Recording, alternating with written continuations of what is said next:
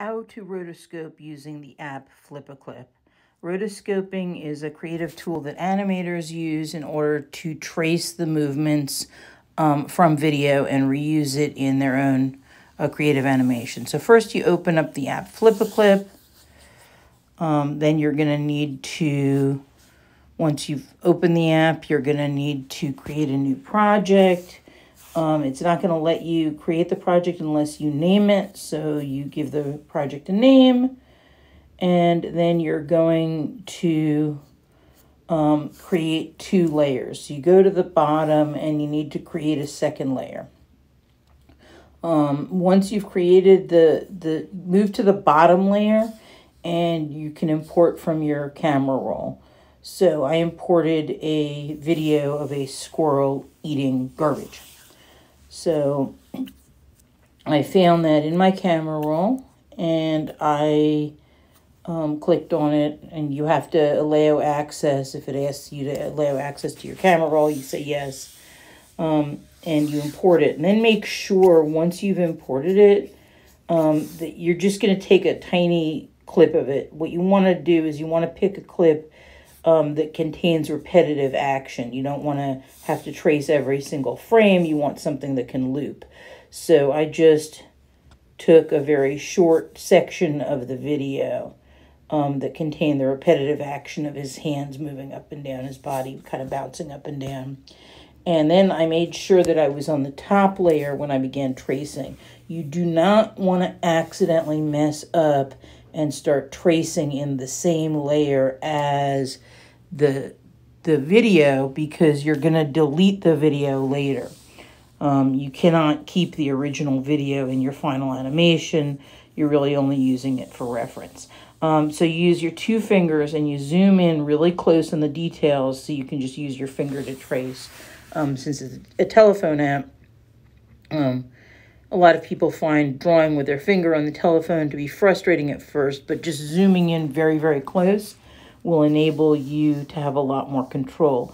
The other thing that you should do is try and just use very simple shapes and lines, and gestures to trace, not to try and trace every single detail. You're trying to get the overall shape of the animal, not every single little detail.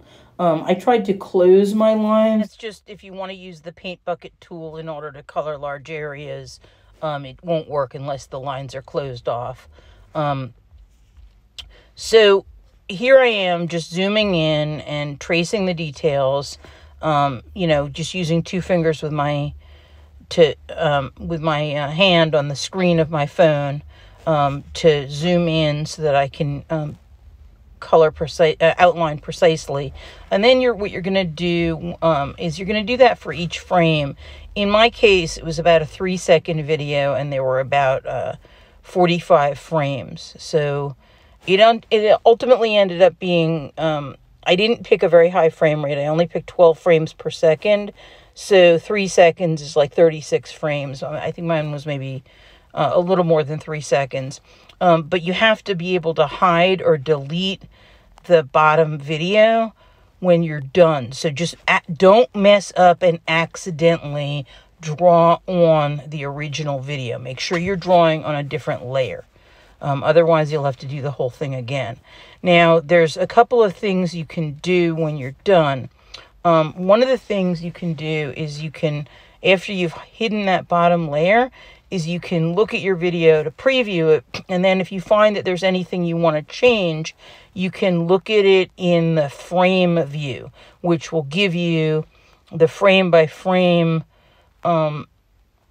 laid out almost like a grid. And that's good if you made any mistakes. For instance, I didn't want to keep that first frame where I had added an acorn, and I didn't want to keep the last frame because it was blank. So I changed it to the frame view, and I was able to select specific frames and delete them. So once I'm done with that, I can go ahead and I can export my video, and there's several different ways to export it. Initially, I exported it as an MP4, which is a video, but you can also actually export the frames. It'll give you an option when you export to export a PNG sequence. And I'll show you that in a minute. So I've deleted the first frame and I've deleted the last frame. I click remove. I go back, I preview the video, and now I'm going to export it as an MP4. So that's how the video looks, and that's when it kind of reminded me of playing basketball. So I exported the MP4 just to have the little video clip to show my progress. And then I was interested in actually exporting the individual frames as well. Sometimes you want to do that, sometimes you don't. In this case, I was actually interested in doing that. So you can actually go back and you can, it'll create movie, and then it'll ask the format, and the format is, instead of picking MP4, you can pick, so here I could actually, get the size that I wanted.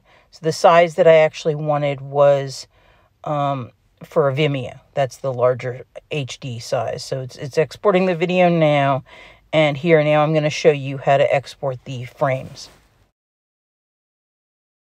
You're going to get to the same point where you're going to click Make Movie. You click on that, and then it's going to ask you what format you want the movie to be in. So the default is an MP4, which is obviously a video file. But you can choose, instead of MP4, to actually export individual frames. And then you can upload them to, it'll ask you if you want to export a PNG sequence.